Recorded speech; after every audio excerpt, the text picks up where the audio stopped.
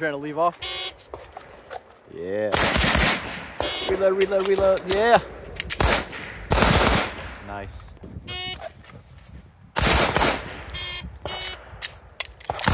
There you go. Good.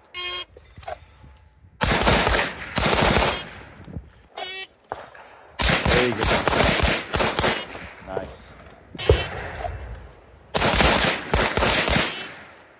Hand to the chest. Hand to the chest. There you go. Yeah.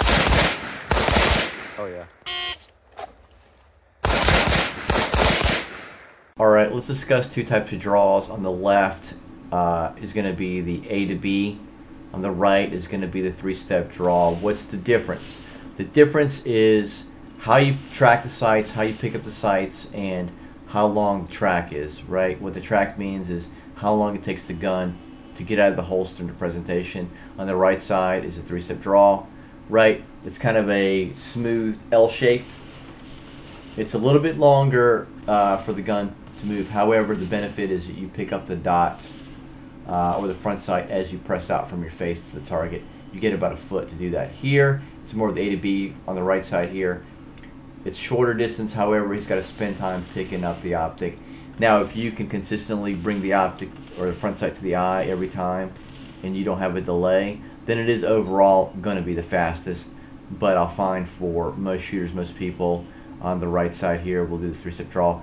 Picking up that front sight, pushing it out, and then shooting at full presentation is going to be just as fast, or a lot of times faster, because so many people linger with the sight there, right? So figuring out what's best for you, either way, it takes practice. You know, you have to be mechanically sound to do the A to B. You have to bring the gun up to the same spot every time, not lose the dot, and not lose the front sight. I like the three-step draw because you pick up the front sight. I will say Jason needs to sit there and bring the front sight up more so he picks that up. But then again, he's using the dot, so he's not really using the sights. But if you're using iron sights, you want to cant the gun forward. Now let's on the next one, let's watch how it goes.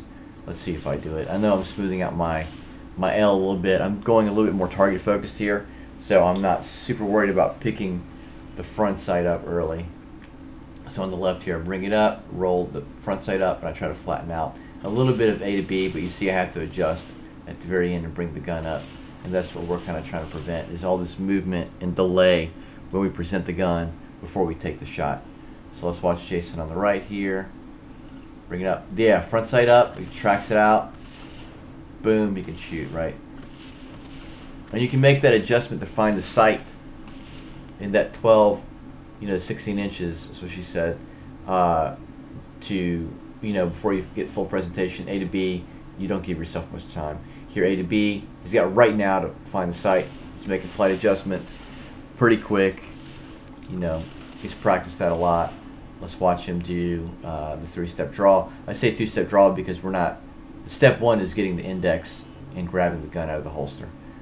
So angles, brings the gun up. So it's still kind of flat, but he's able to shoot at presentation. Mainly because he's trying to flatten the gun out so he can see the dot. So that's the difference between the dot and using an iron front sight. Let's watch again.